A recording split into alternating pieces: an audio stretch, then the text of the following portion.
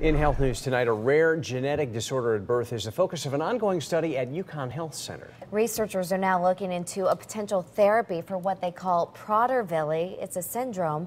News 8's medical reporter Jocelyn Mamenta is live tonight in our New Haven newsroom with more on how stem cells are playing a crucial role here. Jocelyn? That's right, Ann. They're growing stem cells from blood and skin samples, trying to come up with breakthrough therapies. So far, the results appear promising.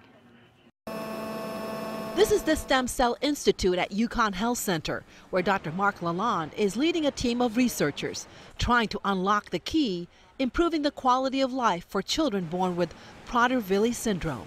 In most cases, the individuals are missing a little part of chromosome 15. That genetic brain defect leads to a number of health issues for children like Mackenzie Gerasi, most notably constant eating because she is not able to feel full. There's no doubt that we know one day she's going to wake up and never feel full. We know that day will come, in the short-term future.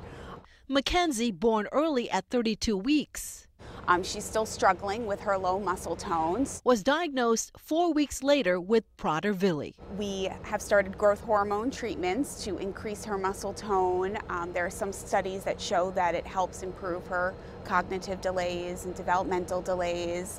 Parents like Christine Gerasi are finding comfort in the ongoing research by Dr. Lalonde and his team. We could potentially turn the genes that are not on in Prader-Willi, turn them on again. They've discovered a way to interfere with the affected genes by studying brain tissues grown from stem cells. We're getting about 10 to 30% of the turn on we needed, and we think we can do better than that. He is optimistic the promising results will lead to much needed therapy. But if we could improve the symptoms, if we could control some of these behavioral problems because we have a therapeutic approach, I think that would be a huge advance.